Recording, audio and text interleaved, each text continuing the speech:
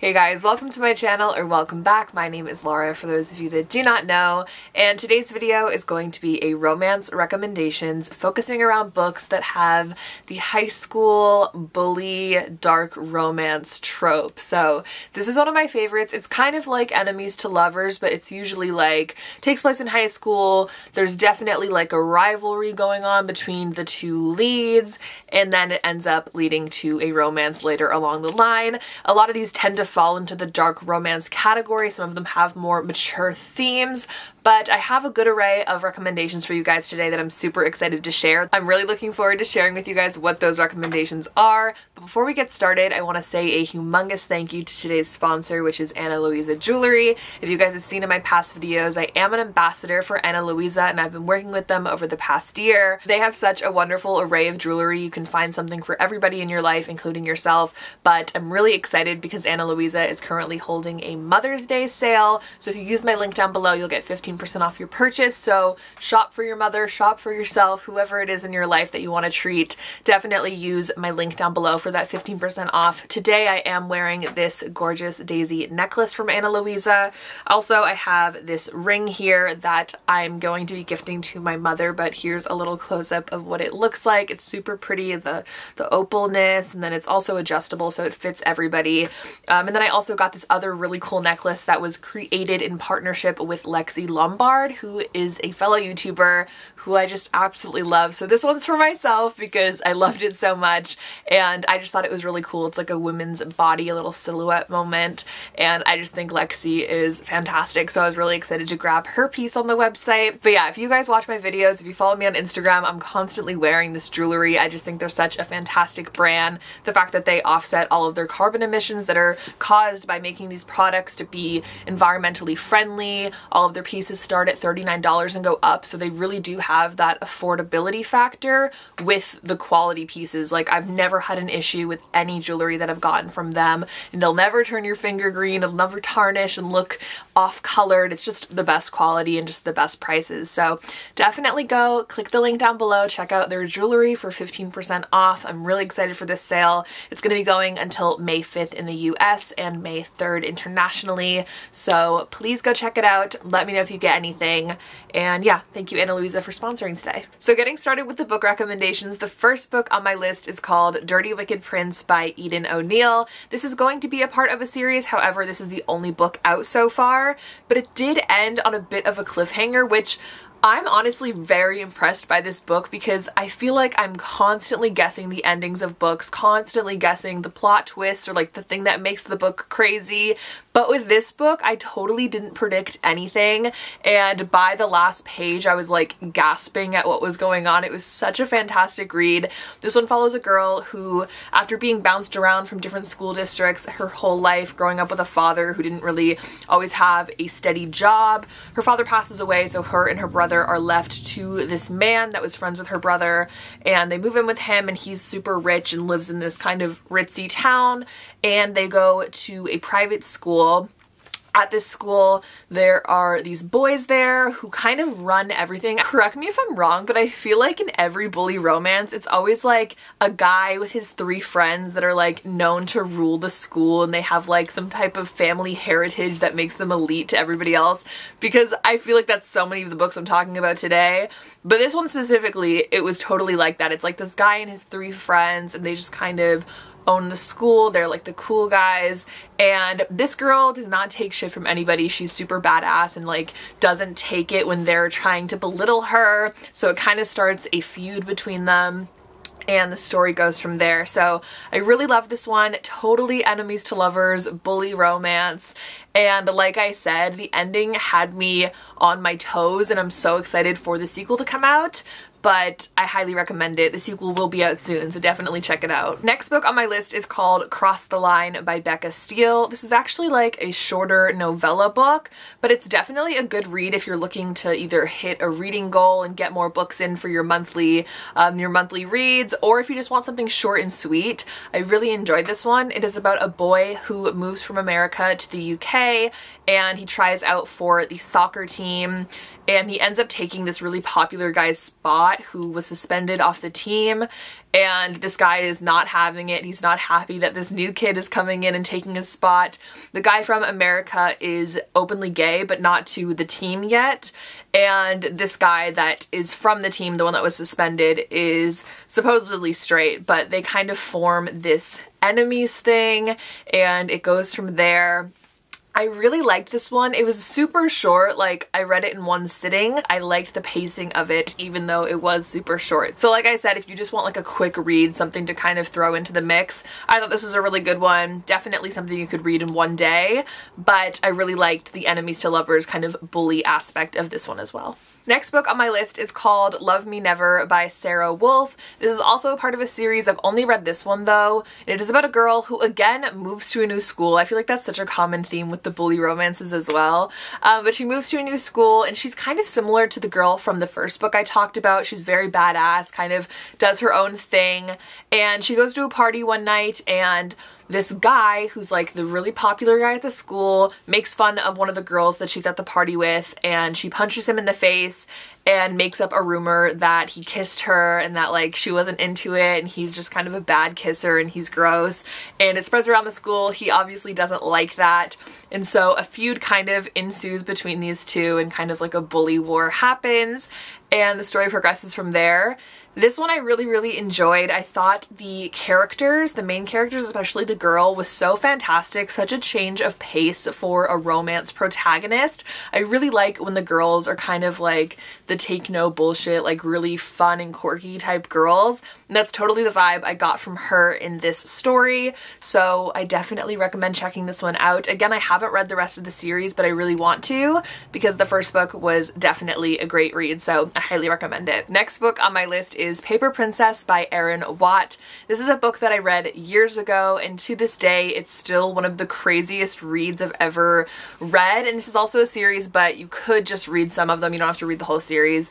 But this one's about a girl who, her mother passes away, her father's never been around, and she kind of subjects herself to doing stripping, even though she's like 17 years old. And one of her dad's old friends takes her in, and he has 5 sons, and they're not happy with the fact that she's staying with them, and they kind of make it their mission to make her life a living hell. And there's one guy in particular who's like the meanest, but he's like the one that's the love interest. Don't get me wrong, I love the romance in this book, and I love when we finally get to that point where there is feelings, but the whole build up to it, kind of the whole bullying aspect, was what made the story super interesting. And again, this was a crazy book too. I remember there being plot twist after plot twist. It just got crazier and crazier as you continue. So yes, this is a part of a series. You could just read book 1, but I have a feeling you'll want to continue after reading the first book because it's that wild. I remember this being a quick read for me. Like, I read the first book and I immediately needed to start the second one, so I like downloaded on my Kindle to read it. So I have a feeling that you will have a similar experience if you haven't read this one yet. Next up is one of my absolute favorites, and that is Wicked Lies Boys Tell by Kay Webster. I really love this one because it's kind of like friends to enemies to lovers, which is just a trope I'm obsessed with, and it follows 2 boys who were once best friends. Something happens that puts a strain on their relationship and they become mortal enemies at school. It's more so that like one of them has a hatred for the other one. I really loved the characters in this book. There was like, one was a bad boy and one was kind of like antisocial, like kept to himself, kind of like e-boy type thing, and I really liked that. I liked that it wasn't like the one like really popular guy and like the one dorky guy. It was kind of a different level of characters that you don't see a lot in enemies to lovers, so I enjoyed that aspect of it. But I just really loved the romance in this one. I've read so many just like friends to enemies to lovers, like something happened, put a strain in their relationship. Like, I've read a ton of books like that, but this one I have to say is probably my favorite, and I really enjoy the buildup of the enemies bit and then it becoming a romance. So I think you guys will really like this one if you haven't read it. It is a standalone, so it's just the one book, but it's totally worth the read. I couldn't have made a high school bully romance book without mentioning this next title, and that is Bully by Penelope Douglas. Literally, like, the whole theme of this book is this video, so if I hadn't mentioned this one, it would have been such a tragedy. But Bully is also part of a series, but you can totally just read the first book. And it's about a girl and a guy who grew up as best friends. One summer, the guy ends up going to stay with his dad, comes back, and he's a completely changed person. They're no longer friends. In fact, he has kind of this hatred towards her that she doesn't understand. And their senior year of high school, she's finally fed up with it and decides that she's going to fight back and not let him just rule her life and be mean to her. So we're kind of seeing them through their senior year and how their interactions take place.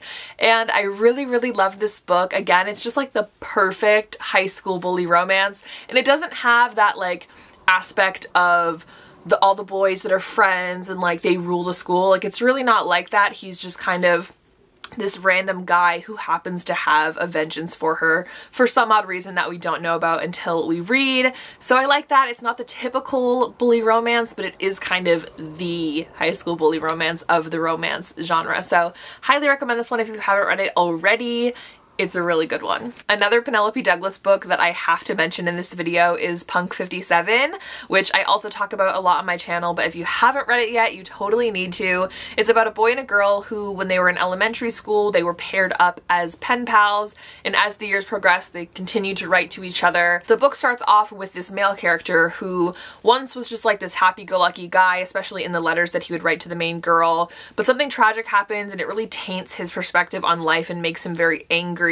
And he ends up transferring schools to be with this girl randomly enough. Like he wasn't going there specifically because of her, but they end up at the same school. He knows that it's her. She does not know that it's him. They had promised each other not to look each other up. He breaks that promise and he knows that it's her. She has no idea that it's the boy she's been talking to her whole life over letters, and he is really mean to her. And it's kind of crazy. Like I wouldn't expect this plot to go that way where they end up being enemies at school, but that's how it goes. And this book is definitely a wild ride, but if you're in for something a little crazy, I definitely recommend it. I love the progression of this romance, and the enemies aspect really, really is so good, and the male character is super convincing with his hatred towards the girl until it becomes a romance, and I just really love this one. It's one of my favorites. Next book on my list is kind of a different style of high school bully romance, but it is Stepbrother Dearest by Penelope Ward. This book follows a girl who is in high school when her mother gets remarried,